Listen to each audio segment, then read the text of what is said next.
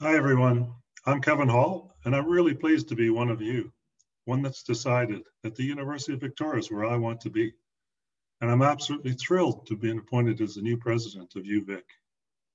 As the first in my family to attend university, I've experienced firsthand the transformative power of education. And that's led me to a deep commitment to excellence and equitable access to higher education and research. I'm really looking forward to connecting with students on issues that really matter to you. COVID-19 has changed so much for all of us, and I've been hearing about all the ways that UVic has been adapting to the challenges posed by this pandemic. And I want to make sure you know that we'll continue to offer you the support needed to have a positive student experience.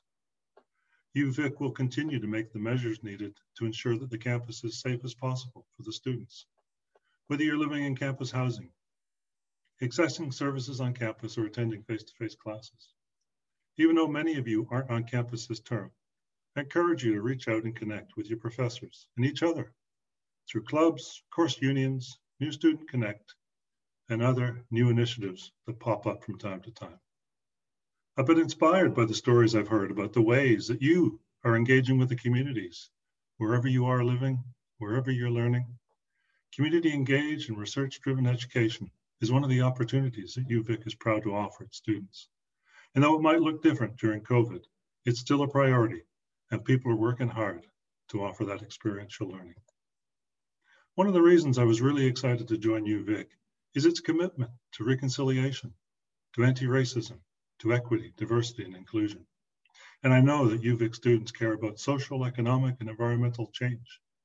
We need to ensure that as individuals and as a university, we're going to do the hard work that comes along with our commitments.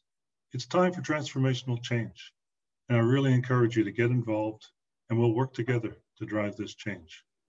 I truly hope we get a chance to catch up soon, in whatever format COVID allows us. Thanks, everybody. I'll see you soon.